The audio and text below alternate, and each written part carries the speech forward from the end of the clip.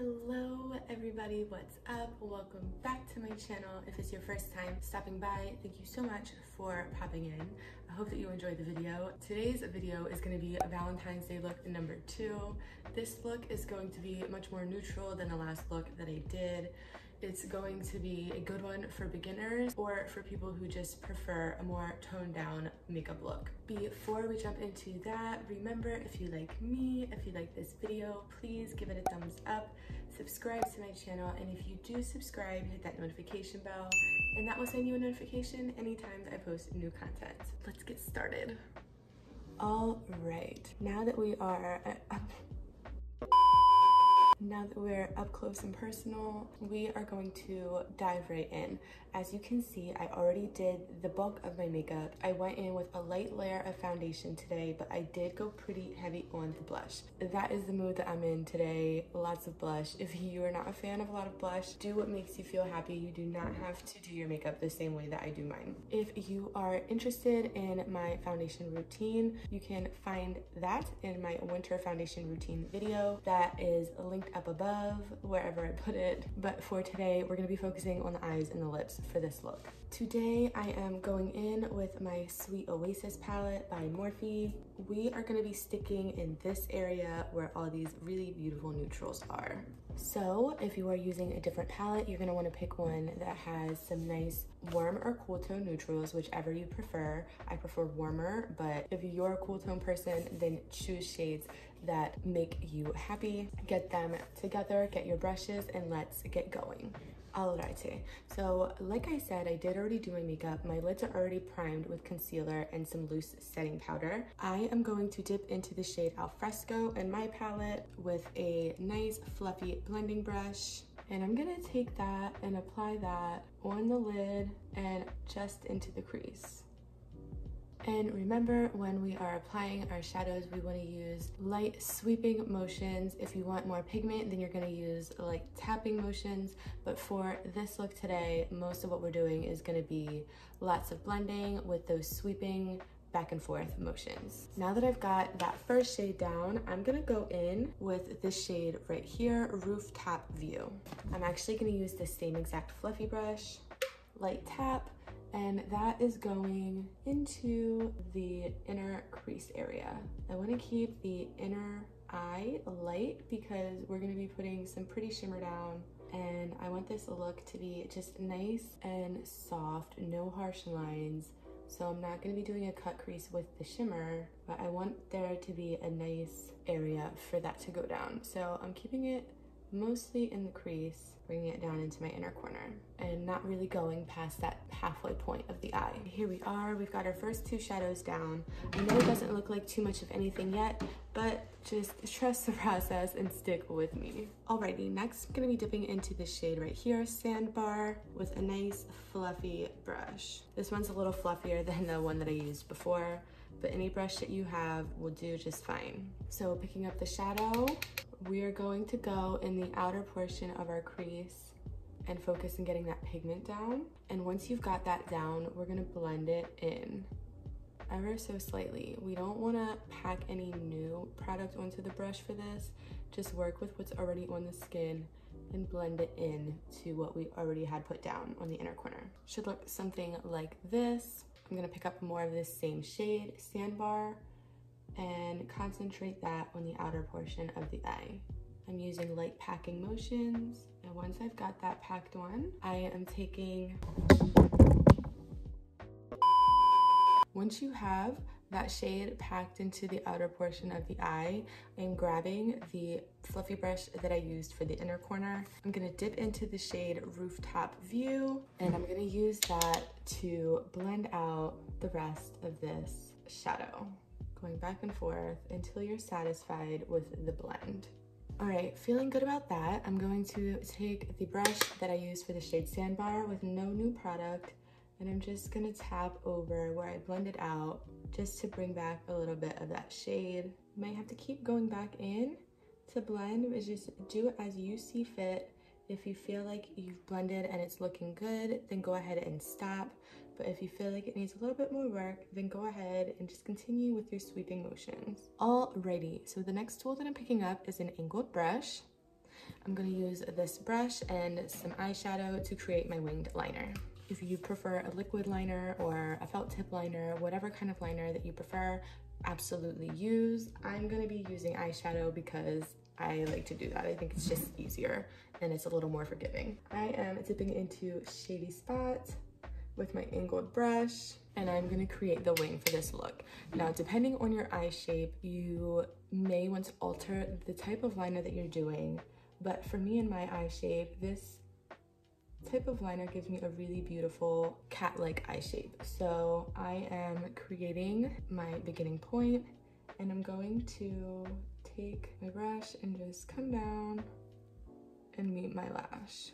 Okay, so as you can see, I stopped almost halfway, and I'm gonna fill all of this in and leave this open. I wanna get a little more from this shadow, so I'm just gonna give my brush a light spray and dip back in to shady spot.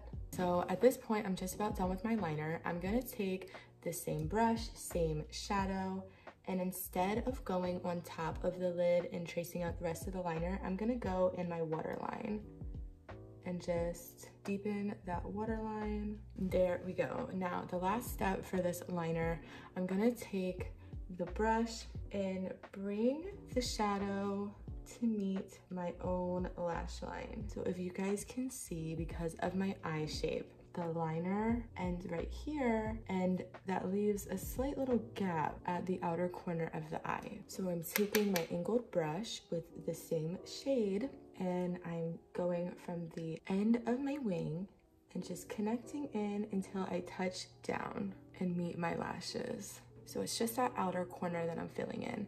And then the same thing, I'm gonna take the shadow and fill in the bottom waterline. There is our liner. Now, the last step to complete this look is gonna be to apply a shimmer. I'm gonna be using my ColourPop Jelly Much shadow in the shade Mystical. This is what it looks like, and it is so, so beautiful on the lid.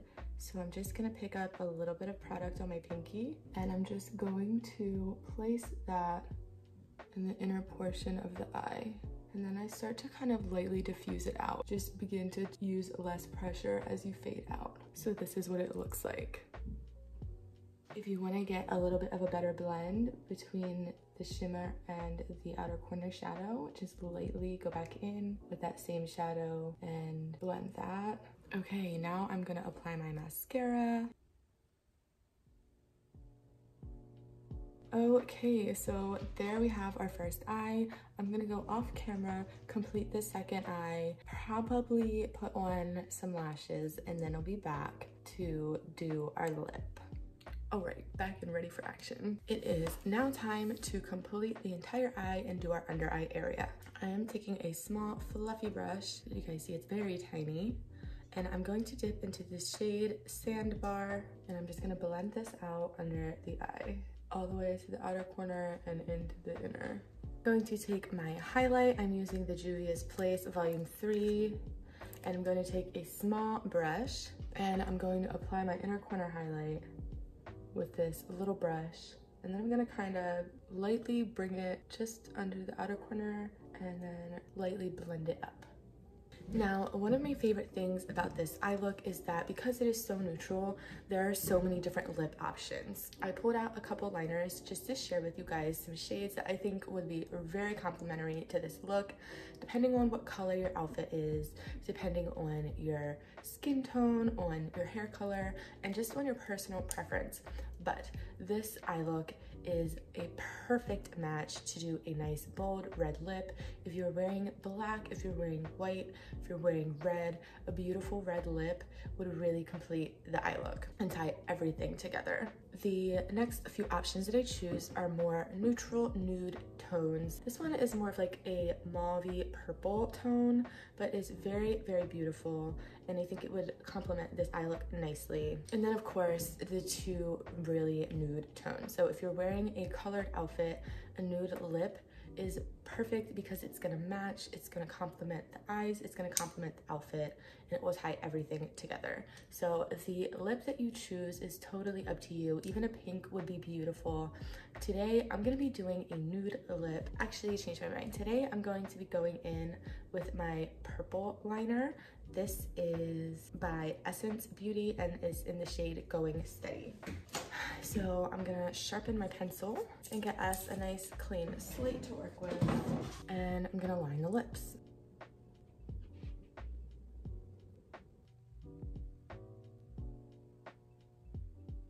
Okay, and I'm gonna mix that with my ColourPop gloss in the shade She's Here. I'm actually just gonna put a little bit of gloss on this flat packing brush and apply it that way.